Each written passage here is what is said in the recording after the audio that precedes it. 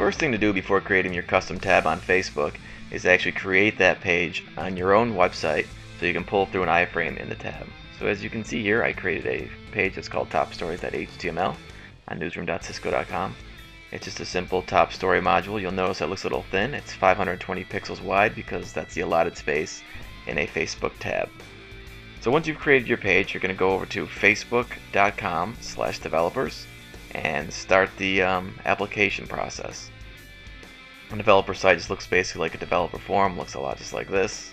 But you'll notice in the top right section there's a set up a new app. Now you have to create an app to add to your page to act as a tab. So app and tab are kind of used synonymously here. So I'm just going to make a top stories one, name it top stories, agree to the terms, which of course we've all read extensively as always. Then of course there's a little security measure and feature, so we'll just type this in real quick.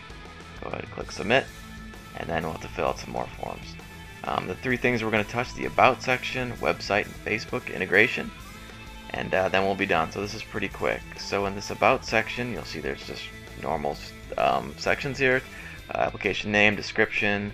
We can also upload an icon, which I'll do right now. I'll just have a little Cisco logo to accompany my tab. This will show up on the page, and I'll show you later where that's going to show up. Contact email will be filled out. You can also add a privacy policy or terms of service URL if necessary.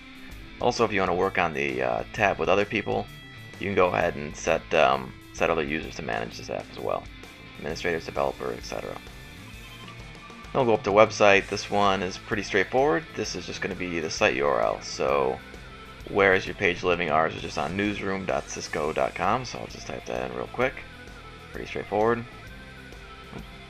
And then we'll head over to Facebook integration just to put the final touches on this process here.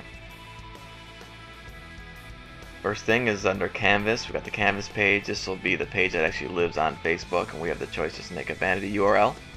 This is top stories, so I'll just name this one Cisco Top Stories. And then for Canvas URL, we're just going to enter the directory that our page is in. So before ours was in Facebook, I made a Facebook directory, I use it Cisco. So just add that in right there. Make sure it's an iframe. I just choose to auto resize. I don't want any scrolling.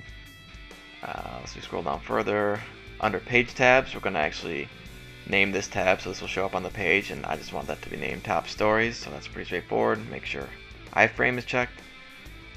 And then for the tab URL, this is just going to be the actual URL of my Top Stories page. So topstories.html in that Facebook directory, and that's about it. We can save changes. This will take us to the application page where we can get an overview of the app we just created. We can also check out our other apps over here. As we can see, I've made a partner summit and a welcome app, and you can go in there and set up a new one from this page as well. You can also click edit settings and go fix any of those settings that we just set up. And this is also where you can go to your application profile page in order to add the tab to your fan page. So to do that, just go to the bottom left hand corner, click the add to my page link. A list of your pages that you own pop up. I want to add this to the Cisco page, so just click add to page, and then we're going to go right over to that Cisco page and check out to make sure it's there. So let's see, facebook.com/Cisco, and then we'll check out where the tabs are on the bottom left and see if it has been added. Click more, it'll be at the bottom if you have a lot of tabs like this, and there it is, Top Stories. You can see the icons right there that we added, that we uploaded earlier. And there it is, the Top Stories page was pulled into the Top Stories tab. As you can see, it's just as functional as it was on the page. Since this tab is awesome, we also will just, we'll move this to the top, why not? And boom goes the dynamite. Thanks for watching.